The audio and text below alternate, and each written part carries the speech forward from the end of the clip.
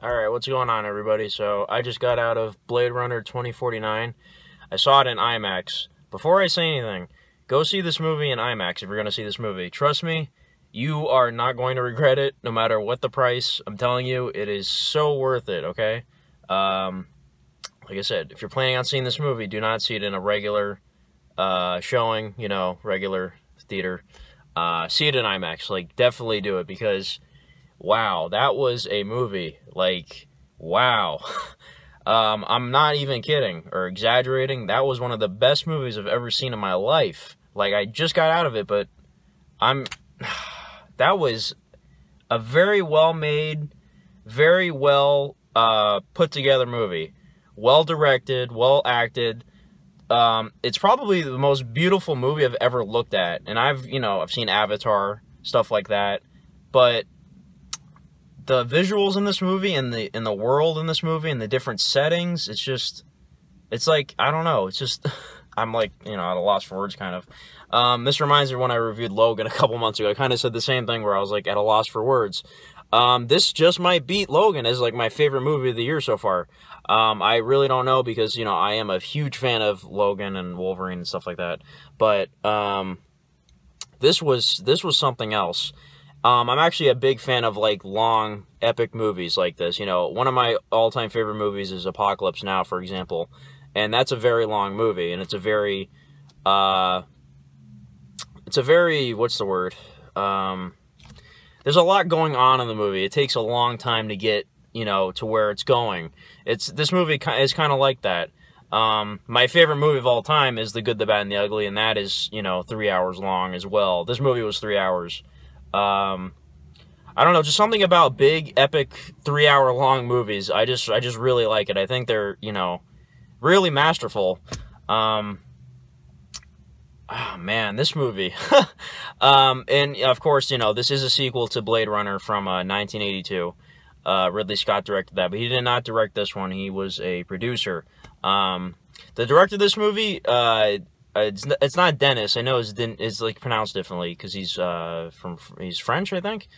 Denis Villeneuve or whatever. I don't know how you say his name, but oh my god, he's such a good director. I know he directed Arrival. I actually haven't watched it yet, even though I bought it a couple months ago. I still haven't watched Arrival, but I heard great things about it, and I got a bunch of Oscar nominations. But wow, you could tell he really did care about Blade Runner, because he really, he really took care of it. He made a proper, sequel 30 plus years later. And to be honest, this just might be better than the first Blade Runner, which is crazy to say. I've been seeing the reviews already, and everybody's saying, it's phenomenal, all this stuff, and some people have actually said, yeah, they think it's better than the first Blade Runner. It depends on which version of Blade Runner you watch, because the first version I watched was actually the theatrical version. Do not watch the theatrical version of the first Blade Runner, because it is bad. Not the movie itself, it's just they added a lot of nonsense, like, narration and stuff like that Harrison Ford didn't even want to do, because of the studio or something. There was a whole lot of problems when they made the first movie, if you don't know. Watch the final cut. That's a great version of the movie. That's the one to watch. And me, myself, personally, I'm not, like, a huge Blade Runner fan. Like, I've seen the movie, first time I saw it was a couple years back, and then I recently revisited it because, this movie was coming out. So I watched it a couple times in the past few weeks, just to get ready for this, because I knew I was going to go see this. It just looked, by the trailers, it looked like it was going to be epic. The director, of course, who's, he's a great director, from what I've heard, and Harrison Ford's back, and Ryan Gosling's a great actor.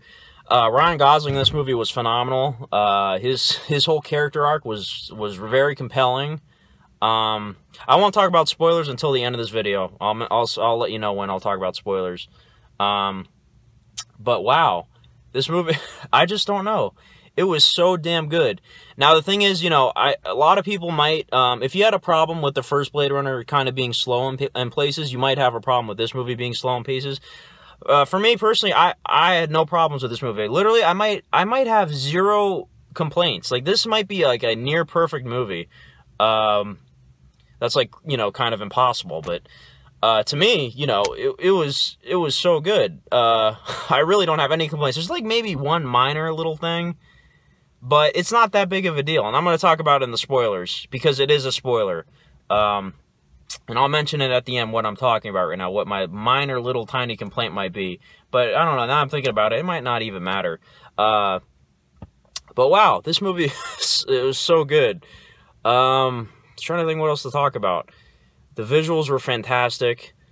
All the different settings were really cool to look at.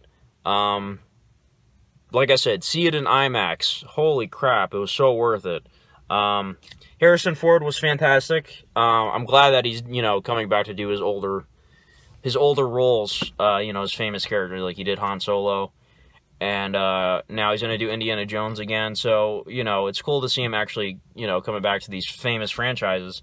And he was actually very, you know, I don't know, how do I explain this? He was more than I thought he would be in this movie. Like, you could really tell he cared about this character in the story. Like, I know Harrison Ford has said that this, you know, you read this script or whatever and he thought it was fantastic.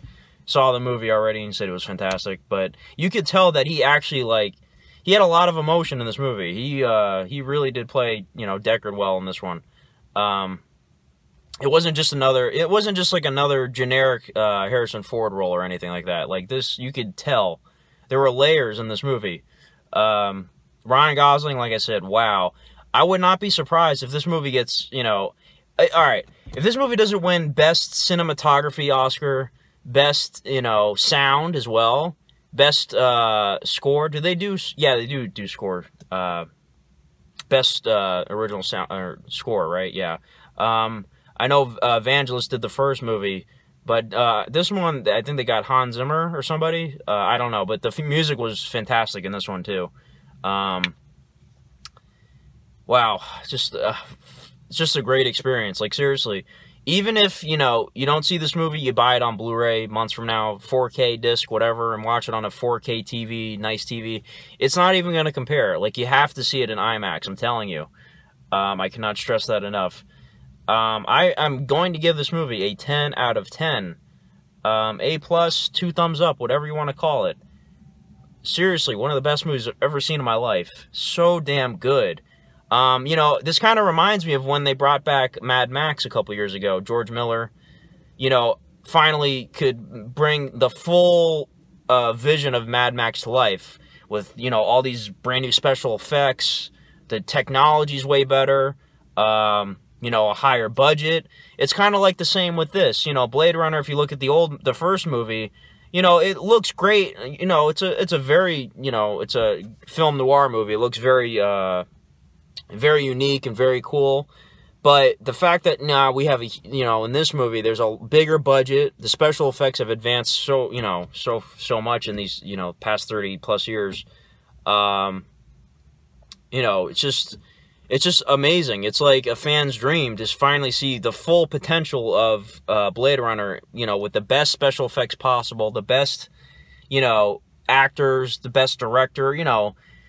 It's just really cool to see it. It's like I said, it's like when Mad Max came back and George Miller could finally, you know, do what he wanted to do. Because, you know, he made Mad Max back in the 70s, and, you know, and had a few sequels. And it never really looked, you know, those movies, you know, they looked different and unique and stuff, but they never really went to the full length of what, you know, Fury Road was a couple years ago. That was a full-on, visceral, visual, you know, art house movie. This one, you know, this movie too is like a very art house movie kind of. I can also see a lot of people not liking this. They might think it's probably like another typical blockbuster or something, but no, this is a artsy movie. There's a lot of meaning behind it, just like the first Blade Runner. Tears in Rain. If you've seen the first Blade Runner, you know what that means. Replicants, humans, all that stuff. This movie, I honestly think this movie had more emotion in the story and the meanings than the first Blade Runner did. I don't know. I feel like this one might be better. Wow, what a movie. I didn't talk about Jared Leto. He was great as, you know, I guess it's kind of obvious from the trailers. He's like a villain. He was great as that. Very unique character, I must say. Yeah, all the actors were great. I don't want to talk too much about each character because it might give away certain things. because if you watch the trailers, things are very vague, so I don't want to reveal too much. But every actor, every character was solid. So yeah, that's it right now for the regular movie review. Now I'm going to talk about spoilers. I don't think there's anything else I need to mention. But just see it in IMAX. Again, I don't know how many times I've said that. Yeah. All right, anyways, I'm going to mention spoilers now, so here we go. Do not watch this. Please, go see this movie. And then come back if you want. All right, here we go. Spoilers. Okay. My one little tiny complaint I mentioned earlier. I wish they did, Jared Leto's character survived. I wish they kind of, you know, like in the first Blade Runner, Tyrell got killed. I figured Jared Leto wouldn't make it out of this one, you know, his character, Wallace. But he did. You know, they kind of just left it as like a loose end, sort of. But no, the reason I said it's not really a complaint, actually, is because if you think about it, the whole story is wrapped up when Deckard meets his daughter at the end of the movie. So, you know, Wallace can't get to him. There's nothing. You know, Deckard's finally free to be with his daughter. So the whole story's wrapped up. Wallace can continue doing his replicant thing or whatever. And then, you know, there's the whole group of replicants that came together. And they said they want to take down, I think they said they want to take down, oh no, not Wallace. They wanted Ryan Gosling to kill Deckard. I don't think they were trying to take down Wallace, were they? But no, I'm just saying, even if Wallace survived, it's not a big deal because, like I said, the main story was about Deckard and, you know, Agent K, that's from Men in Black. Officer K, my bad. Or they were calling him Joe. Yeah, just, you know, that was awesome. And also, oh man, like I said earlier, you know the director and the people behind this movie were fans of the original because that scene at the end where Joe, or, you know, Officer K died, you know, you could tell that was a tribute to, you know, Rutger Hauer in the first Blade Runner, you know, Tears in the Rain and then the pigeon flying away. They played the same exact music. I cried a little. It was beautiful. And that was surprising, too. I didn't think, you know, Ryan Gosling's character would die in the movie. You know, going in, I figured Deckard would die because Harrison Ford, you know, Han Solo got killed. And I wouldn't be surprised if Indiana Jones got killed in the next one. But no, Deckard survived. And that was cool to see him, you know, him and his daughter. That was something. I don't know what else I could mention in the spoilers. I know I got the main plot points out the way there. I think that's about it. Am I missing anything? Oh, that was cool, by the way, when we saw Edward James Olmos' character from the first movie with the origami. That was cool. I like that. Little cameo. And there were a lot of references. There were a lot more references to the old movie, you know, than I anticipated. There was a whole thing with, you know, Rachel, you know, the love interest from the first movie, the replicant that Deckard, you know, has the child with. They actually had another replicant identical to Rachel come out at the end. You know, the eyes were a wrong color, you know, Deckard said. But I did not expect any of that. I did not expect them to actually show, you know, a quick image of Rachel or anything like that, or play the audio from the first movie. That was really cool. I like that. You know, I was hoping, too, the movie wouldn't go so much fan service, because, you know, the new Star Wars movies in particular really go for fan service more than anything. It's kind of obvious. A lot of people complain about that. But I would say this movie actually handled it in a much better way. I wouldn't say it's blatant fan service. It really did fit the story. So, yeah, that was really cool. Man, just everything about this movie was amazing. Phenomenal. I did not get bored. Like I said, I like movies that are long like this, big epic scale movies like this. I really do enjoy it. I was not bored at all. I was glued to the screen the whole time. I did not yawn. I did not look at my watch. I did not look at my phone. I was so into this movie. I really do hope it wins some awards. I really do hope at least Best Director for, you know, Denis, I can't pronounce his last name. Ryan Gosling, I would hope, gets Best Actor nomination, but you never know, because there's only, you know, 5 that get nominated, I think, for the Best Actor award. But I really do hope this movie wins all kinds of awards. wow, just phenomenal movie. Man. You know, anytime I see a movie, it's so fresh to me and I'm so excited about it. I always say these things like, oh, it's better than Logan. I don't want to say it's better than Logan yet. So right now, I will still say Logan's the best movie of 2017 because I've seen it so many times already and I still love it. I'm a huge fan of it. This I just saw. I only seen it once. So I can't really say it's better. But, you know, down the line, I would not be surprised if I did say this movie was better than Logan. Better than any movie coming out this year or has come out this year because it was so good. It does go to show that you can do a sequel right and possibly do better than the first movie, you know, even 35 years later. It's really phenomenal. Yeah, so anyways, you watch this whole thing, that means you've seen the movie already. Let me know what you thought of it. If you're going to mention any spoilers, make sure you say, you know, spoilers in all caps first so people in the comments won't read what you say if they haven't seen the movie. And what would you rate the movie? Like I said, I'm just going to say 10 out of 10 because it was fucking great. It really was. So, yeah. And did you see it in IMAX? Please tell me you saw it in IMAX. Let me know what you thought of that. So, yeah.